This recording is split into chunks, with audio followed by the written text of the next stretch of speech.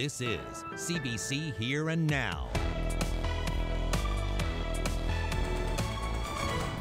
I can't help but feel and wonder, what are you keeping from me? Her daughter died in custody. Tonight, she questions why it took so long to get answers. Bars and lounges will be reopening this Thursday, but there won't be any dancing or karaoke. We'll have more on those Alert Level 2 guidelines coming up on Here and Now. Well, it's a hot, sticky, humid day across many parts of this province. All the time we've spent indoors, it's great to be able to get out. Even Ted got his COVID haircut. And I'll tell you how people are enjoying this beautiful summer weather. Welcome to Here and Now. Those stories in just a few moments. But first, the mother of a woman who died in custody 2 years ago is once again speaking out. Lisa Piercy questions why it took 1.5 years to get her hands on a report into the deaths of 4 inmates in the province. Here and Now's Ariana Kelland reports. This is one of Samantha's favorite spots. She loved coming here, and her childhood friend made this bench in her memory. I feel she's here with me. A bittersweet moment for a mother in anguish, a mother who vows to keep fighting for her daughter. The latest chapter involves this report from Dr. Keith Courtney with Alberta Health Services, a look into the health care given to 4 inmates, including Samantha Piercy. It was never released publicly, and Lisa Piercy says it took 8 months after it was finished to see the report and 1.5 years to get a copy. I can't help but feel and wonder, what are you keeping from me? There's no respect. It seems like they're not taking my daughter's death seriously. Transparency is needed. CBC has a copy of the recommendations stemming from the report. Dr. Courtney notes communications failures, the right hand not knowing what the left was doing. Staff noted that suicide watches, recent violence, mental health, and medical conditions were often not shared between healthcare and corrections. In Samantha Piercy's case, she died by suicide. The signs were there, her mother says, but they were ignored. In the case of my daughter's death, I believe at least 2, but in my heart I believe 3 should lose their jobs over this. Lisa Piercy is suing the province for her and for Samantha's little girl. She has few answers to give her. She still don't understand why they didn't look after Mommy. Why they're not telling her they're sorry. I tried to reassure her, and it's hard when I don't believe it, that they are sorry. Meanwhile, a spokesperson from the health department says redacted copies of the report were prepared for families once the report was submitted to government.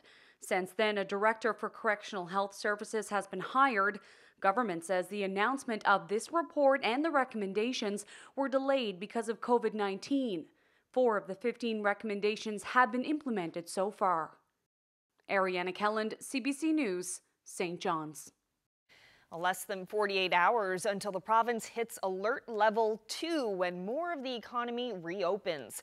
Bars, gyms, yoga studios, recreational facilities are gearing up to reopen on Thursday. Health officials released new guidelines today for bars. Here and Now's Meg Roberts explains.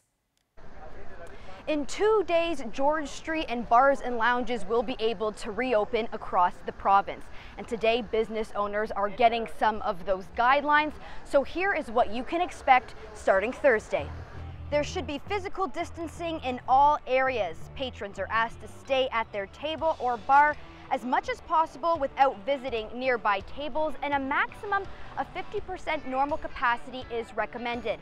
Now, bar and lounge owners are being asked to keep the guests outside until seated, and also to keep contact information for possible tracing.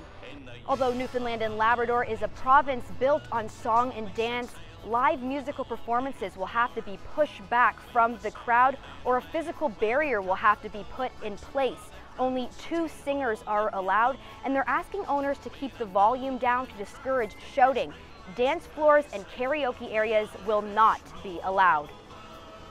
Video lottery terminals will also be turned back on, but they're going to be spaced out a little bit, and the machines will have to be disinfected after every use. Health officials are encouraging businesses to come up with digital menus, large chalkboards, or online ordering systems instead of traditional menus. And you also won't be seeing salt, pepper, or ketchup on the table.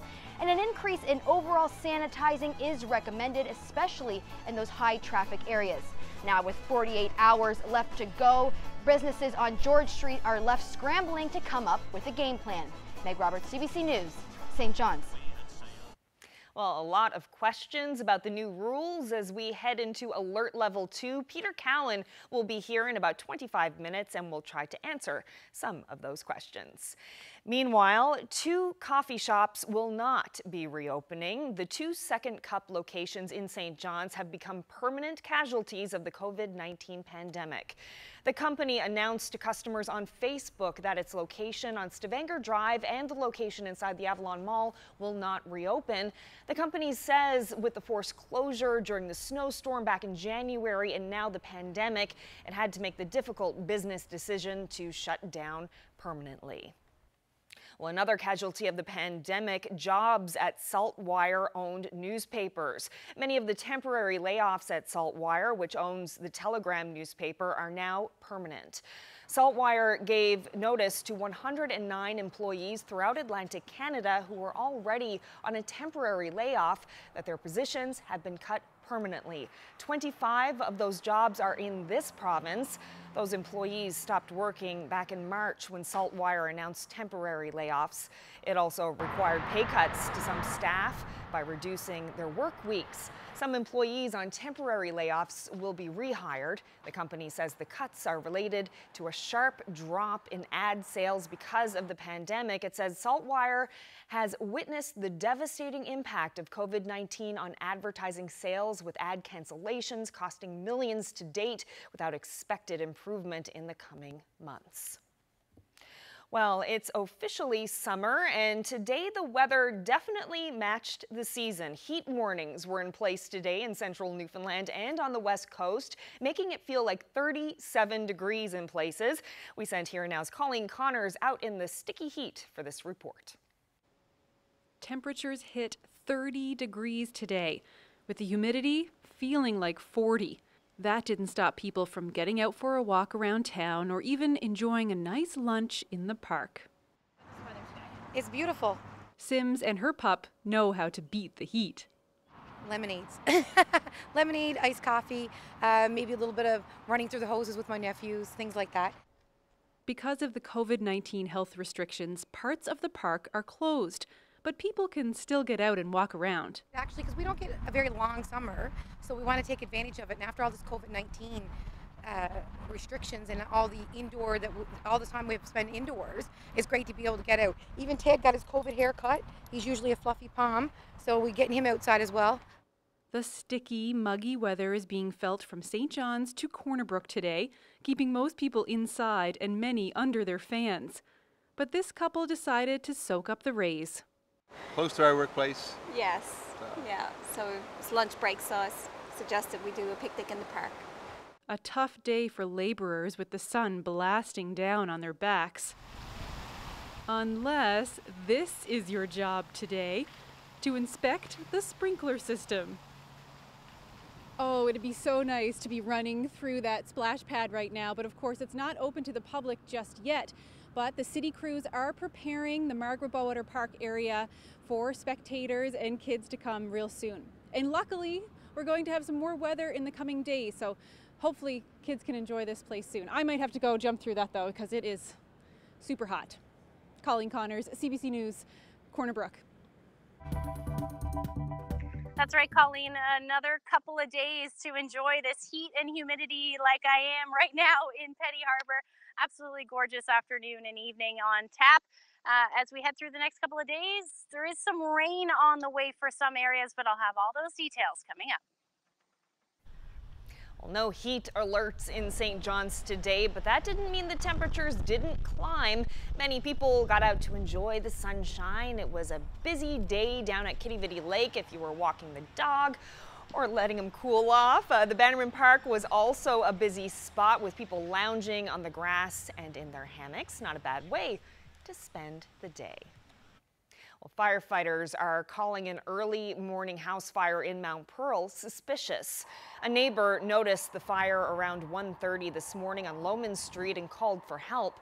When crews arrived, that neighbor was fighting the fire with a garden hose. The fire was contained to the front porch area, but crews believe an accelerant may have been used. They could see and smell fuel. Firefighters found a sleeping woman and her adult son inside and were able to get them out of the house. Police are asking anyone with information about what happened to contact the force.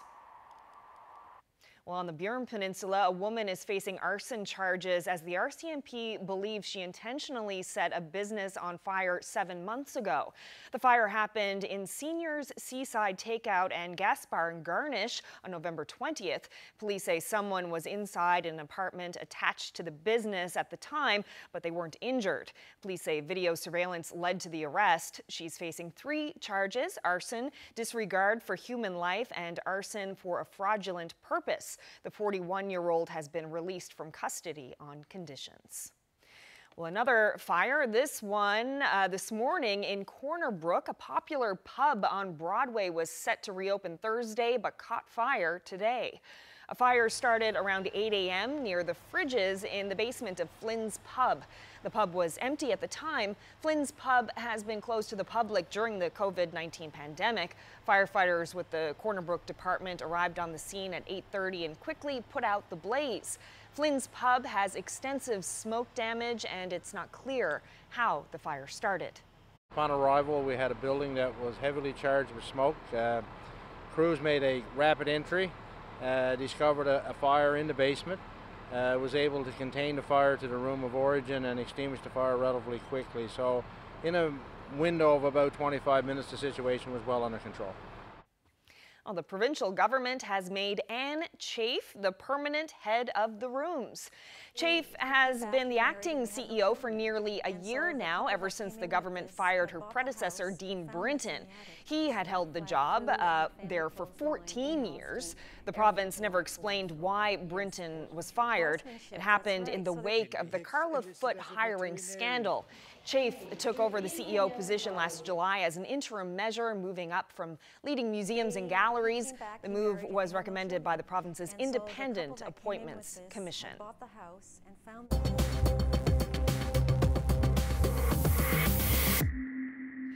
Well, to the Liberal leadership race now. Candidate Andrew Furey says if he becomes the next premier, he'll cut the cost of daycare for all families in the province.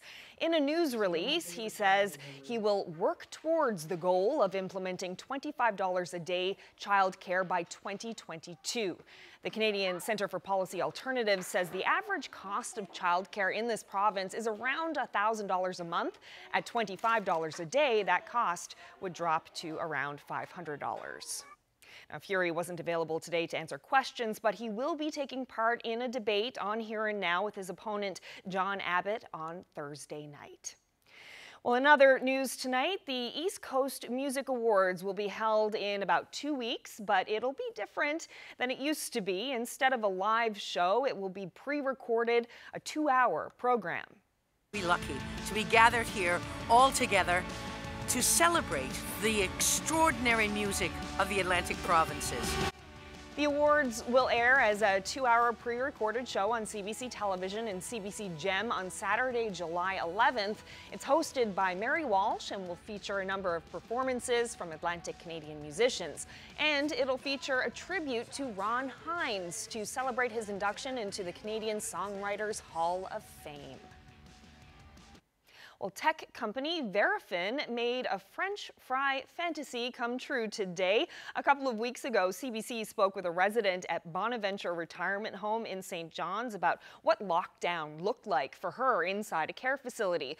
She said more than anything, she was craving a plate of chips. So this afternoon, the charity arm of the company delivered. Here and Now's Katie Breen put this together.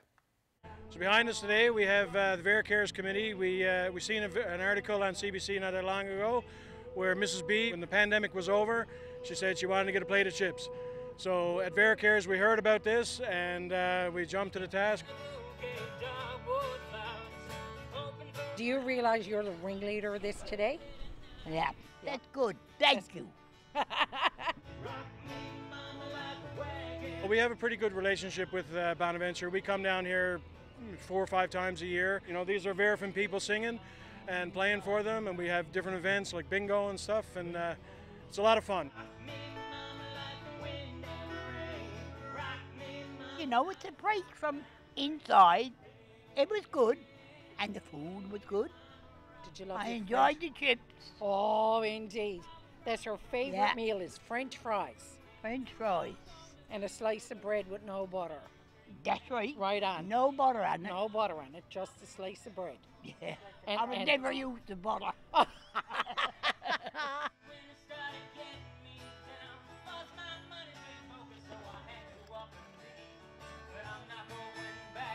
So Verafin's mission is to fight crime. So as VeraCares, we try to pair with charities that are victims of financial crime. So, you know, we have analytics that help fight elder abuse, victims of human trafficking. So we partner with organizations like Bonaventure to come out and help out the seniors and spend the days with them and give them some, you know, some fun times. So how do you think you're going to make it through the rest of the pandemic? I don't know. I don't think I'm going to make too much longer. Why, where are you going? Oh, no. Listen, only the good die young, so you and I are going to live forever. That's right. That's right, buddy. I live forever.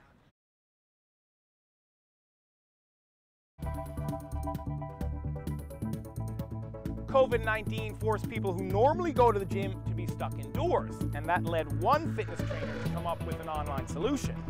Less talking, more working, Jeremy. Let's go. I'm Jeremy Eaton. That story coming up on Here and Now.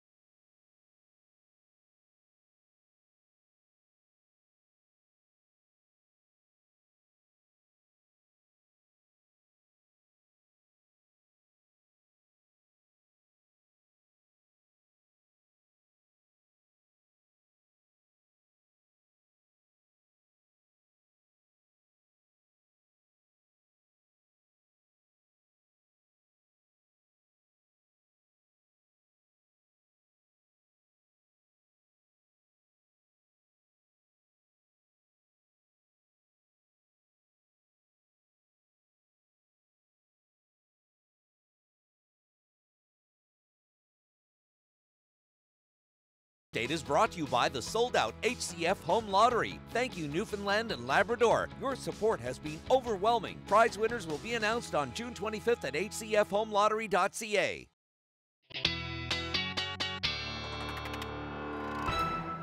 Welcome to summer. What an absolutely gorgeous day across most of the province, really. We've got a number of heat warnings in place.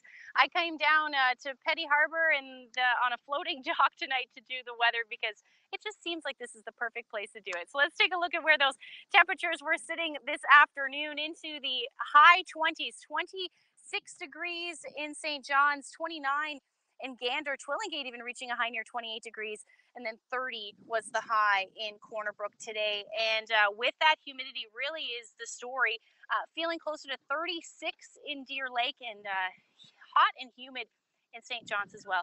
Feeling around 33 this afternoon. So no surprise that there is a heat warning in place, and you're looking at humidex values really through Thursday, reaching anywhere from 34 to 37, with those actual temperatures anywhere from 28 to 30 degrees.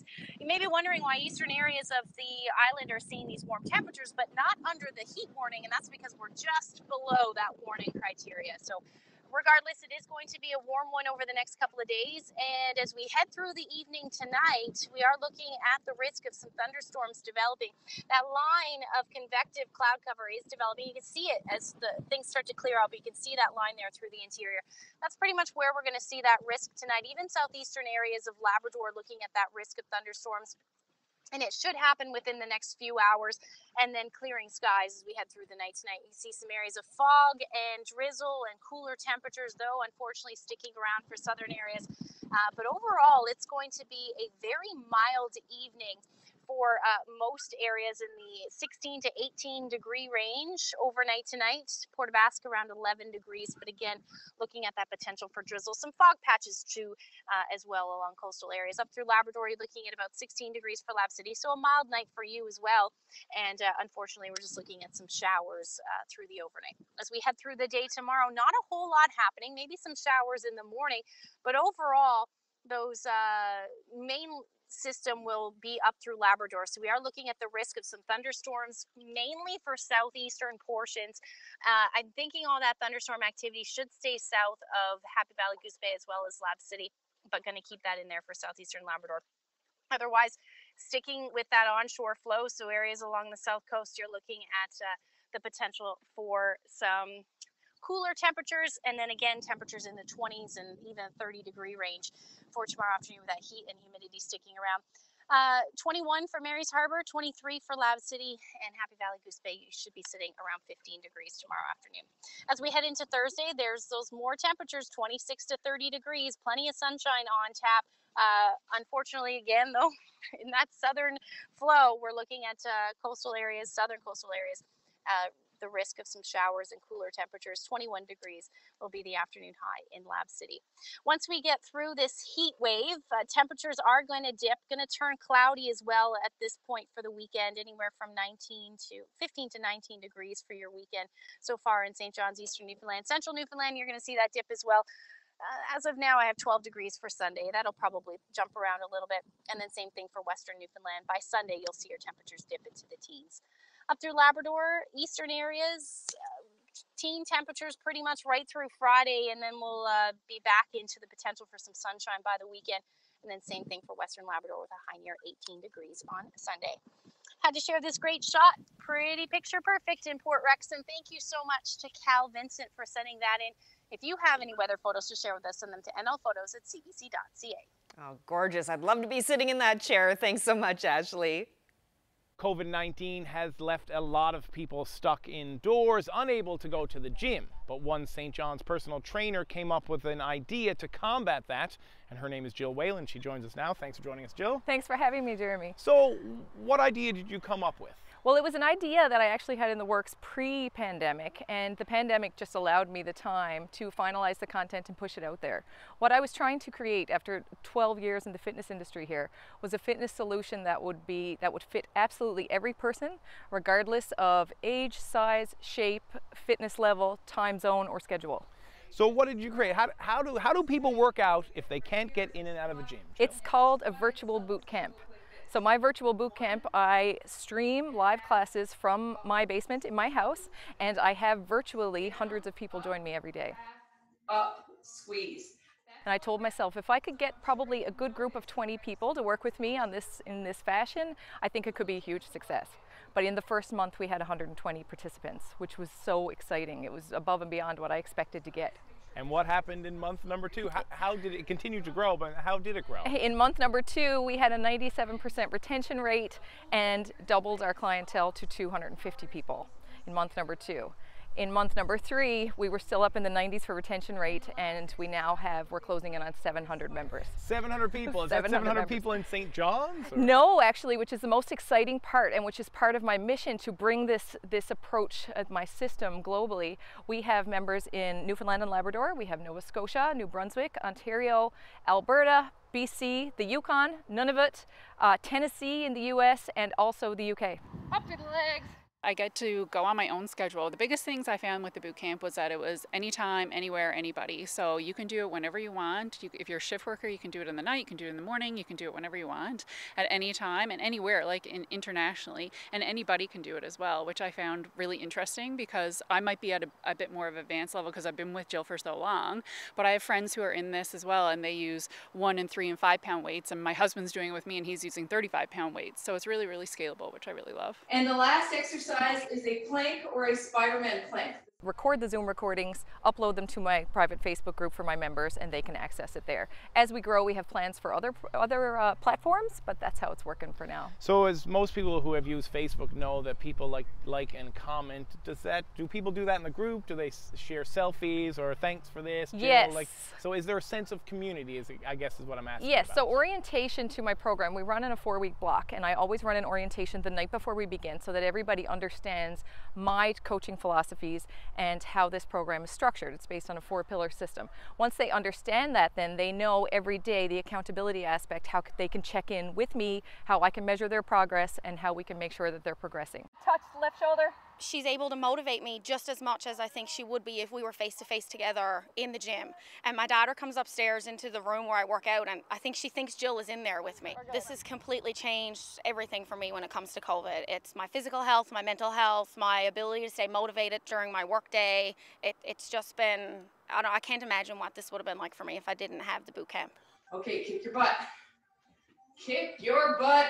My approach to fitness is different than a lot of instructors, and I like to say that it's a really unique approach because it's a 365-degree approach toward wellness, toward health and wellness. It's not just a fat loss program or a weight loss program or a muscle gain program. Those things are side effects from what I teach. So the 4 pillars are nutrition, hydration, movement, and mindset. And one of those is not more important than the other. It takes all 4. Yes, keep it going. Honestly, it's a completely judgment-free zone, and it's a safe space to feel comfortable and really work out with others that are there to help motivate you and make you feel positive at the same time. Every workout is designed for your specific need, and if you have any kind of aversion or any kind of injuries and you reach out to Jill, she's more than happy to accommodate with you and encourage you to work around those so that you stay in that positive mindset. Here we go! Because I do believe that the future of group fitness will look differently from this point forward. I think that there's going to be, for many parts of our world, there's going to be a pre-COVID and there's going to be a post-COVID way that we do things. And group fitness is certainly going to feel that. So I believe that this is the best solution. It's hard to describe to you how it feels like we're together in the morning when we do this workout. I average about 200, 250 people live with me at 6 a.m. We'd never all fit in a room, first of all, to begin with, but we're together. It really feels like we're together doing the exercises. Beautiful work this morning. That is how we do Monday, my friends, in week 2. Alert Level 2 starts this Thursday. How will your life change as even more pandemic restrictions are eased? Peter Cowan is here to break it all down for us, coming up.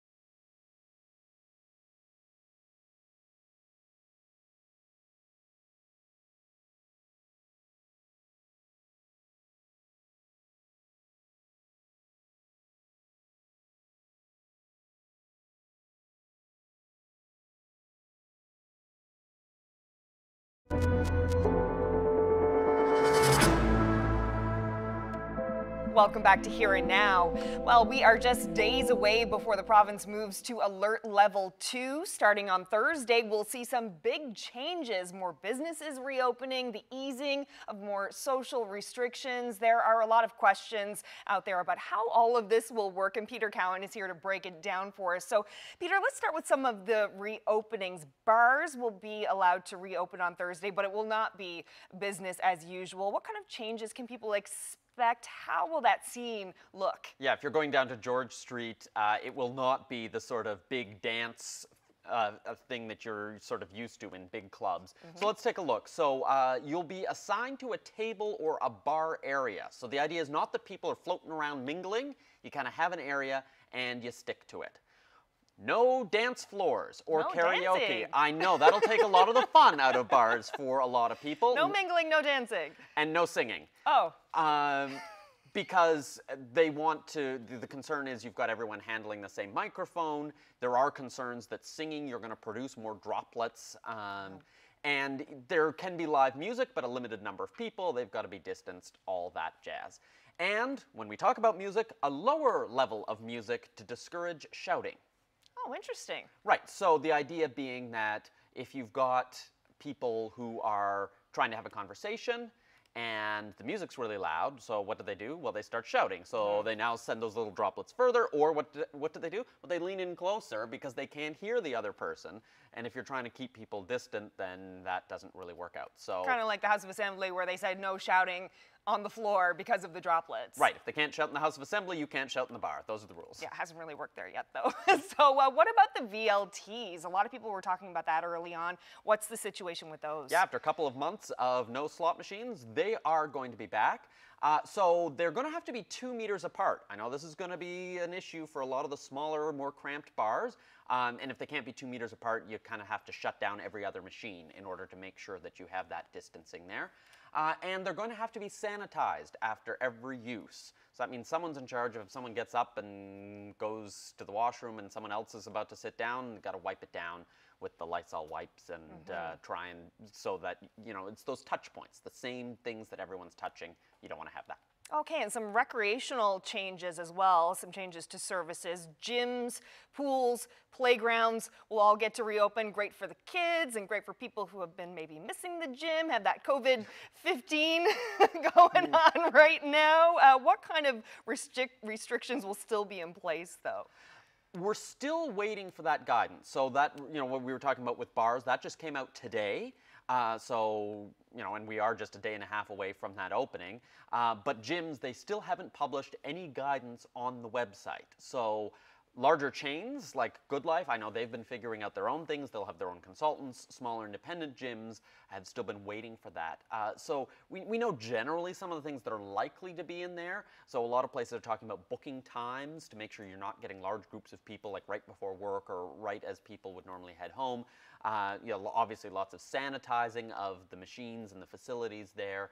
And you know, it's the physical distancing. So if you've got people sweating and, you know, breathing heavily, you want to make sure that you're maintaining that distancing between individuals. And we'll see all that tape, that caution tape come down around playground sets outside? Yeah, and I guess you do have some of those common touch points. It's not like anyone's going to be Lysol wiping the monkey bars, but outside it is considered a lower risk than inside. And the other thing to remember, of course, is the risk from the disease is going down. That's why we're able to move through these alert levels. They've had the test now of several weeks.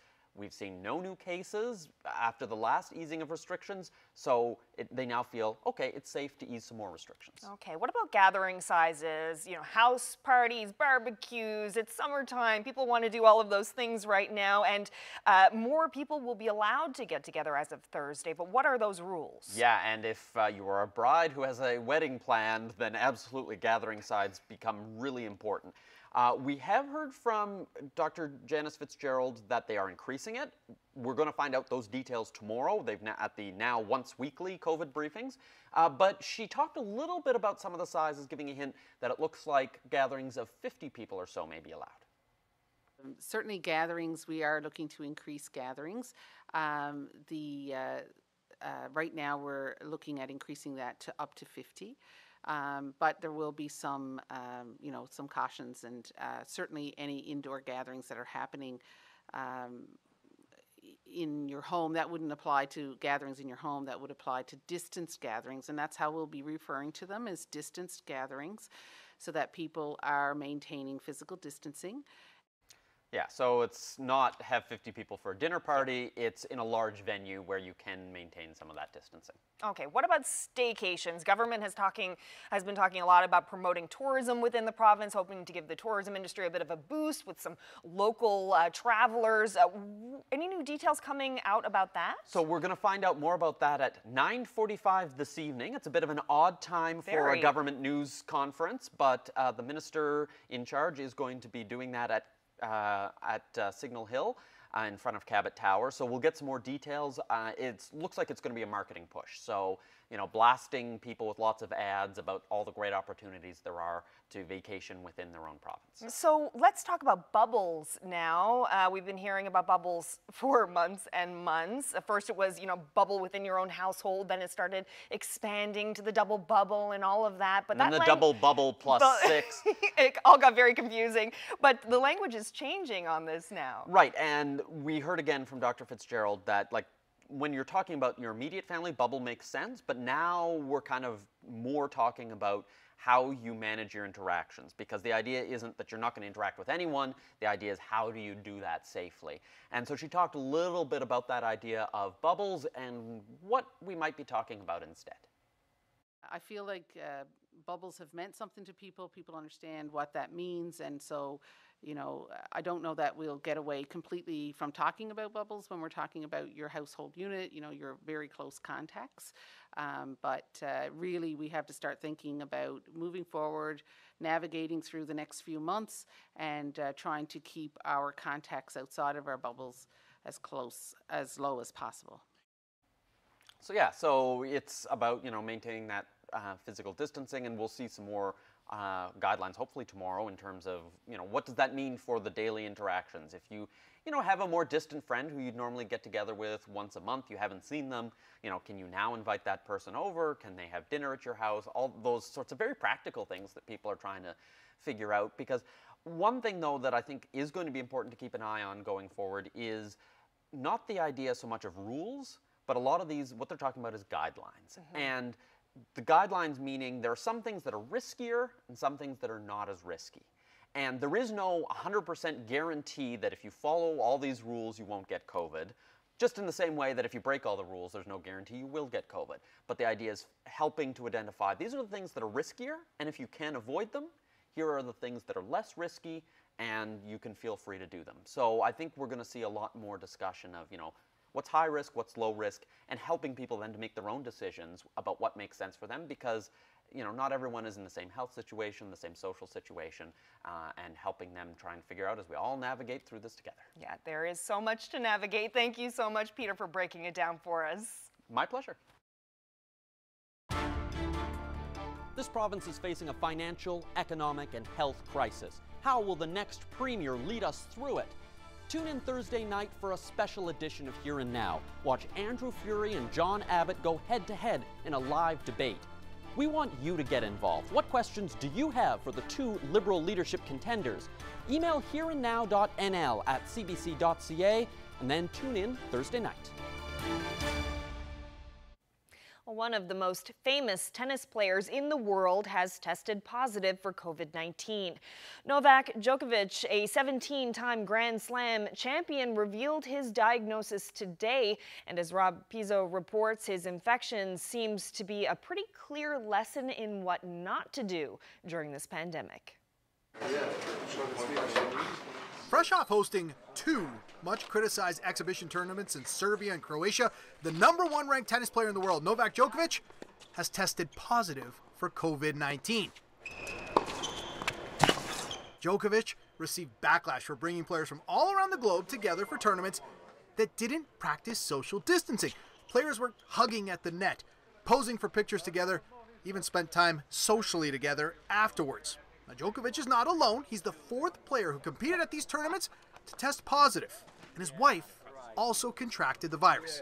Now, Djokovic said he will remain in self-isolation for 14 days and also apologized to anyone who became infected as a result of the series. But he has also previously said he is against taking a vaccine for the virus, even if it became mandatory for travel. And he is also a very well-known anti-vaxxer. I'm Rob Pizzo, CBC News, Toronto.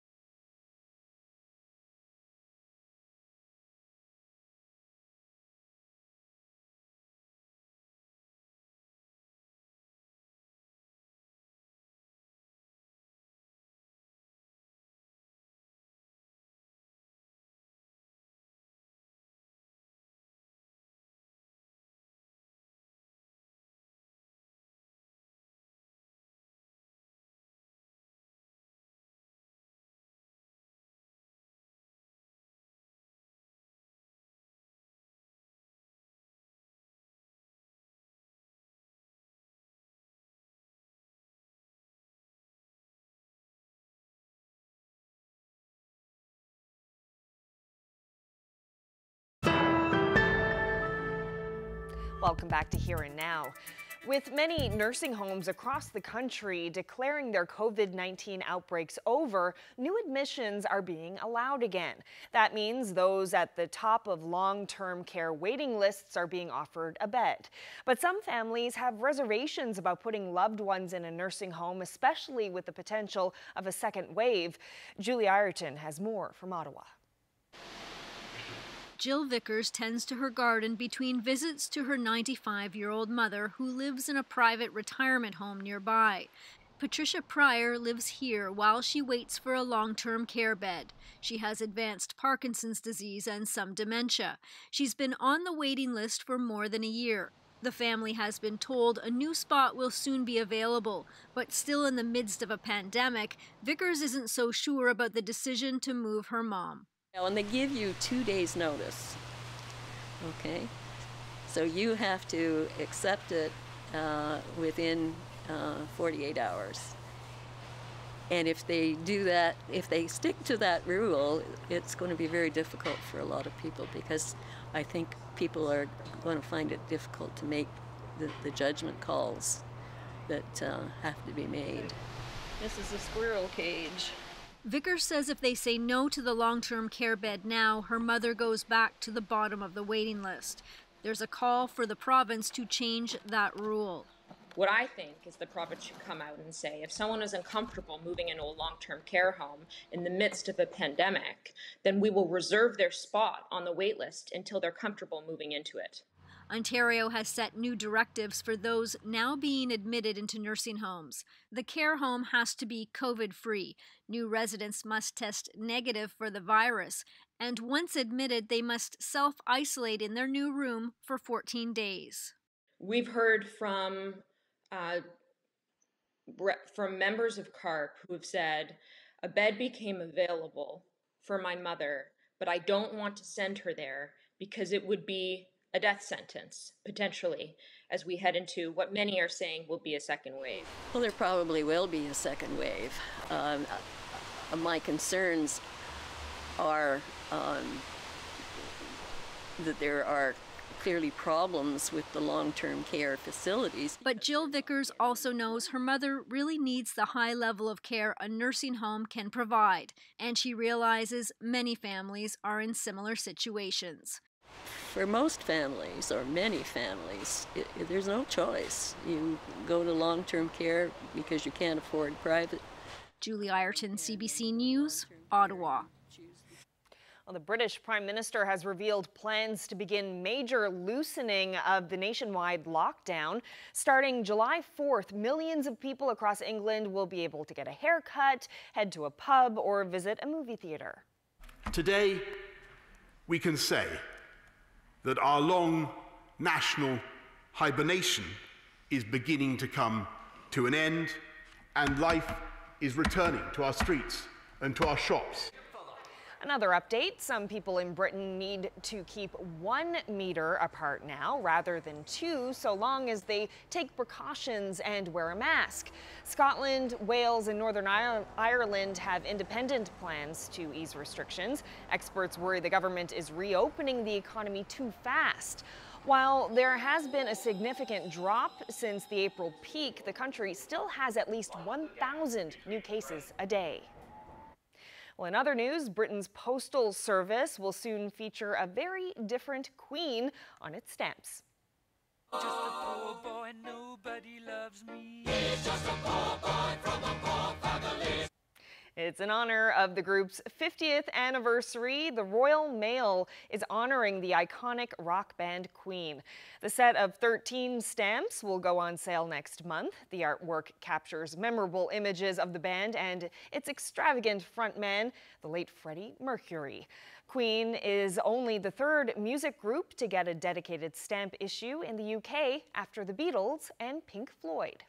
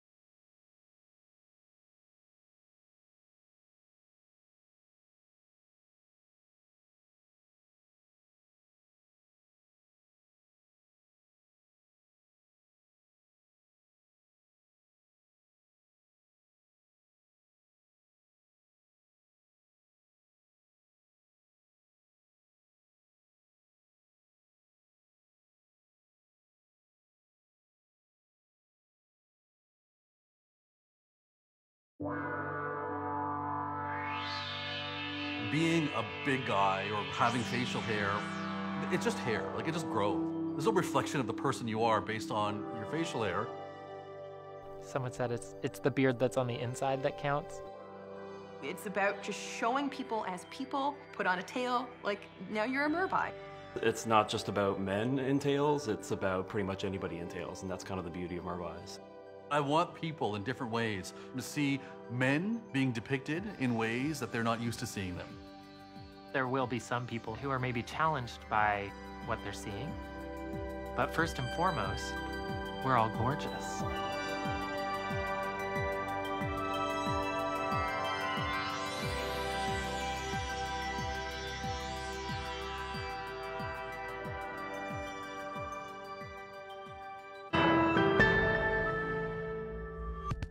Welcome back to Here and Now.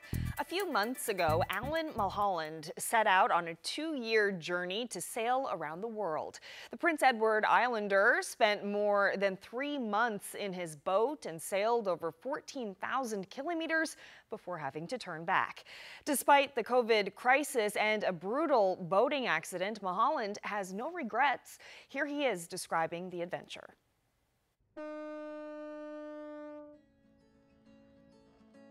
So this all started about 2 years ago. My wife said, Alan, you need a project. You know, how about getting yourself a boat? And I said, yeah, that's a great idea. It took about a year's worth of work to get her ready, but then this is a boat that can really go anywhere. It's small, but it's tough. When I started out on this trip, the challenge was being on the ocean. It was all going great. This wave came along and it picked the boat up and it tossed it on its side, on the port side, with such a force that I ended up cracking a couple of ribs. It looked like it was going to put me off my schedule and I wouldn't be able to complete the around world trip. Within the 2-year safe window that I had scheduled for, it was going to add another year plus considerable expense. And then COVID-19 hit. And when COVID-19 hit, everything changed. All the ports in the Caribbean had to close. Wherever you were, that's where you had to stay. I enjoyed myself despite the lockdown. I didn't get to travel around the Caribbean. I had to make a straight run from the island of Martinique all the way up to the Maritimes. And that's a trip that's very rarely done by anybody. In fact, it's probably one of the top 5 most challenging trips to make non-stop, that is, in a small boat, and especially solo. By the nature of an ocean-going boat, I carry supplies with me for 6 to 9 months, so I can survive. Now, they're not going to be the best rations. It's mostly tinned food, and you know, I carry enough water for 9 months. So I wouldn't starve to death, but I wouldn't be living it up either. I wanted an adventure, and I wanted the challenge at the beginning of the whole exercise, and I certainly got that. I got that and more, and I'm satisfied now with all the you know, with all the challenges and adventure that I received over the last year. Wow, sounds like quite the adventure. Can't imagine being out on the water alone for all of that time. Well, we've been talking a lot about the June holiday that happened yesterday. It's the day previously known as Discovery Day. But something we didn't mark yesterday was also St. John's Day. The city teamed up with the Spirit of Newfoundland for a special tribute video set to the famous St. John's Waltz. So we're going to leave you with some of that video tonight. See if you can spot some familiar faces. There's one, Chris Andrews. Oh, there are some more. Mayor Danny Breen, Patty Daly. We'll leave you up with this tonight. Thank you so much for spending part of your evening with us. See you tomorrow.